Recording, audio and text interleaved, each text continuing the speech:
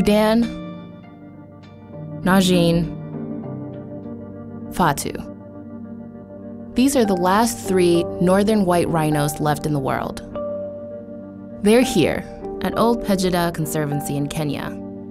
Efforts by the staff and veterinarians are the last chance to keep these rhinos from going extinct completely. My name is Dr. Stephen Ngulu. I work at Ol Pejeta Conservancy as the wildlife veterinarian. Poachers have been the main cause of the loss of these subspecies. There's huge demand for rhino horn and rhino products. If there wasn't demand for rhino horn, there wouldn't be poaching. It's like the war against terrorism. It's a very dangerous kind of situation.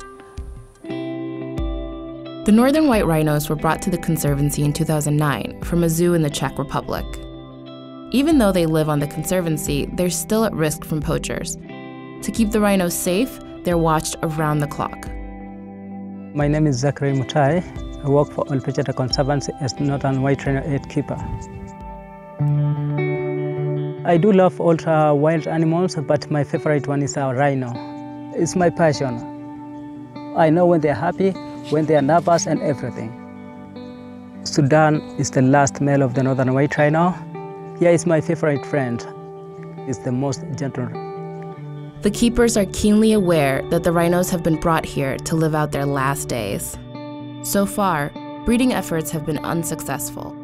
And though the chances are slim, around 30%, the last hope they have is to try in vitro fertilization.